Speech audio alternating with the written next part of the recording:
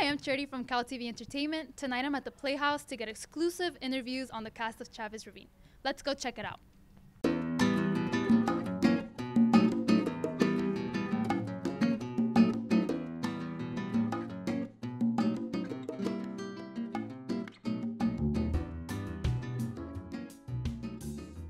Tell me a little bit more about the general concept of this play. What is it about and what can the audience gain from watching this play? What is so amazing about this show is that it talks about communities of color, and it's a story that has not been told. So I think it'll also bring a lot of audiences that don't normally come to the theater because of the content. Like, I know a lot of like the CLSD, which is the Chicano Latino Student Development Office. They're gonna come as a group, and like my community college, Contra Costa College, the Chicano theater class is gonna come and watch the play, and my family's gonna come. And you know, it's about Latinos, and Latinos we're considered minorities, but in reality, we are no longer the minority in California. So I think it's a story that is very purposeful, and it's about community, and I'm just really happy to be a part of it. I'm glad you mentioned that because that was my upcoming question. How does it feel to represent the Latino community? Because I know this is personally very exciting for me. They're gonna love it, and we all have family is traveling to come up and see this show, and maybe for the first time we have friends in the cast whose families have never come to see them in a show, and they're coming to see this show. So this is really, it is about community. It keeps coming back to that theme. So it's been really beautiful, and having Sean San Jose as our director is just, it was necessary. It would have been impossible without him.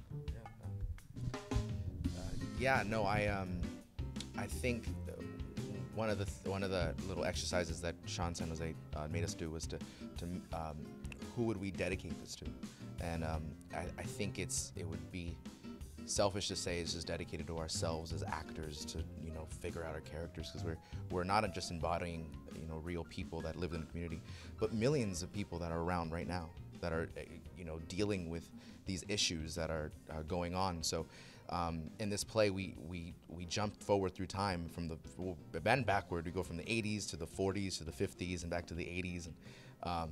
So with that comes the confusion at possibly that you might be confused that you're going back in time, but with the same issues that are happening again and again and again, hopefully that the people in the audience see themselves fully, and I think that's what we've all been trying to do. And I think it's amazing to just have the opportunity to play someone that's Fernando Valenzuela, who looks like me, and I know I'll never be a Dodger pitcher, but I get to dress up as a historically accurate person, and that was all I wanted. I didn't even know I would get lines.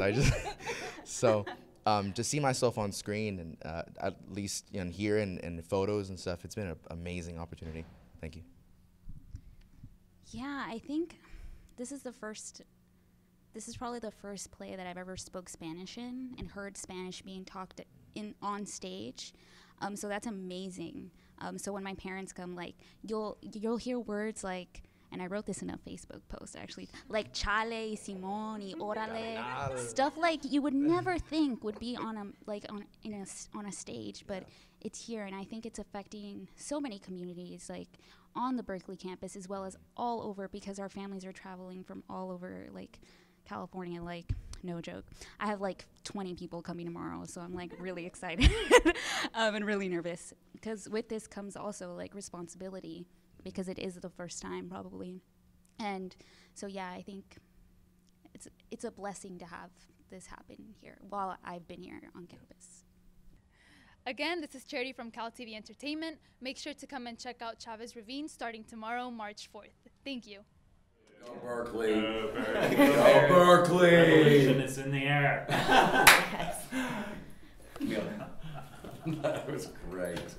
Make sure to check out 999 opening in theaters tomorrow, February 26th. Thank you.